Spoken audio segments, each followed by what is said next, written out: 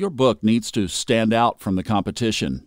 Most authors understand that as a part of successful authoring in the 21st century. But there's a key component of that equation that is often overlooked. Your book needs to have a strong title. Without a powerful title, your book, however well written it might be, is destined to fall behind the competition. What does that mean? It means that you've got to think that title through. Easy enough, right? Not so fast. Coming up with that just right title is not as simple as it might seem, however. What makes one title outperform another in the terms of clicks, likes, and sales is oft misunderstood. Some authors want to believe they can make something up, slap it on the cover, and leave it at that. Whatever sounds snappy or catchy at that moment should be okay, right? Wrong. That approach may have worked 10 years ago. Today, however, it is simply not realistic. Wherever your prospective reader is right now, they are likely being inundated with the covers and titles of literally thousands of books. They come as Amazon preferences. They show up as social media posts. They splash across full-page advertisements in print media. Book publicists, such as myself, understand there are a lot of options out there, and your title needs to cut through the noise. What I'm talking about is the idea of discoverability. What is that? In the simplest possible terms, discoverability means doing everything possible to get your book in front of the right prospective readers, forcing them to take notice of you and your message. There's a lot that goes into discoverability. The reality is that your book's title is an absolutely vital aspect of that discoverability formula. That's what you want, right? A book that's easy for your prospective reader to find, one that jumps off the page or the screen and commands their attention. I can show you how to do that. I can teach you tricks for titling your book in such a way that it stands out from the competition.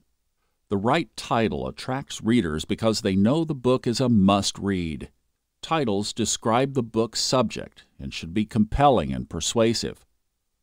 While a clever phrase can be appealing, in today's fast-paced, competitive publishing environment, a title that offers solutions, a new approach, and is positive usually sells more.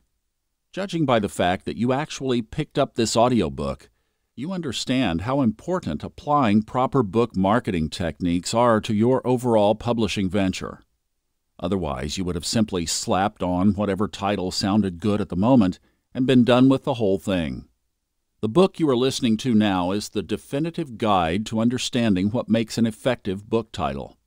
In the following pages, I will discuss specific areas and methods that, employed properly, will help draw attention to your book, give it the broadest audience possible, and convert into the only bottom line that really matters: sales. In this book, I will cover a wide range of important topics related to book titles. Some of them will seem intuitive right off the bat. Others, however, will probably strike you as being out of left field. What do I mean by that? Well, for example, did you know that you can use profanity in a book title? In Chapter 9, I will cover how a number of successful authors rode their potty mouth all the way to the top of the bestseller list.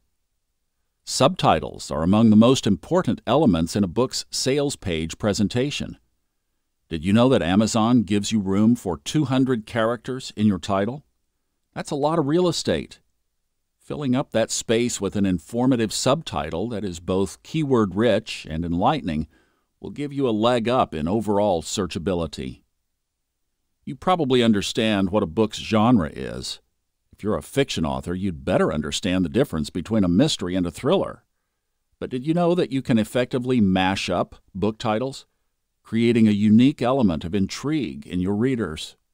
Writing in the nonfiction space, you're going to need to have a grasp of keywords, specifically what consumers of your topic enter into Amazon, Google, and whatever other search engine they use when they're looking for a solution to their problem.